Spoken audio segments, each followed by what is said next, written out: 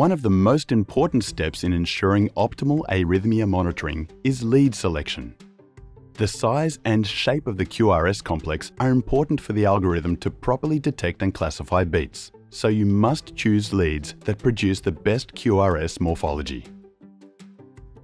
When looking at the ECG signal for both primary or secondary lead, the QRS complex should be tall and narrow. The QRS should be completely above or below the baseline. In other words, it is not biphasic. For paced patients, the QRS is taller than the pace pulse. The R wave should be tall, not clipped or biphasic. The T wave should be less than 1/3 the R wave height. If possible, the QRS should be greater than 500 microvolts or 0.5 millivolts. This can be confirmed by comparing the ECG signal to the 1 millivolt reference bar on the display. The P wave should be smaller than 1/5 the R wave height. This is preferably less than 150 microvolts or 0.15 millivolts in amplitude. An ectopic beat is distinguished from a P wave when it is larger than 1/5 of the average QRS height. The beat should not be clipped, and the shape is distinctly different than the normal beat. Both multi-lead and single-lead modes are available.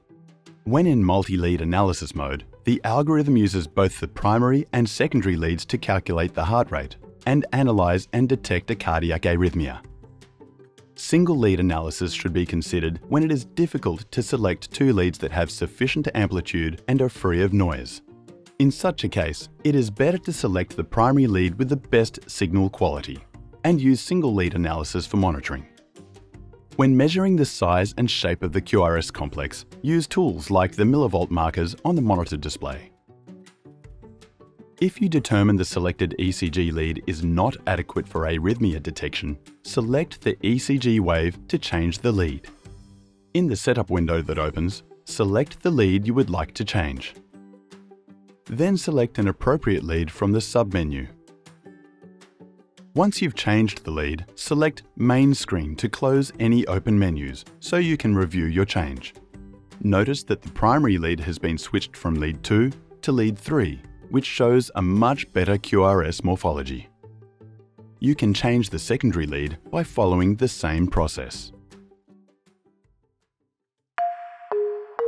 Philips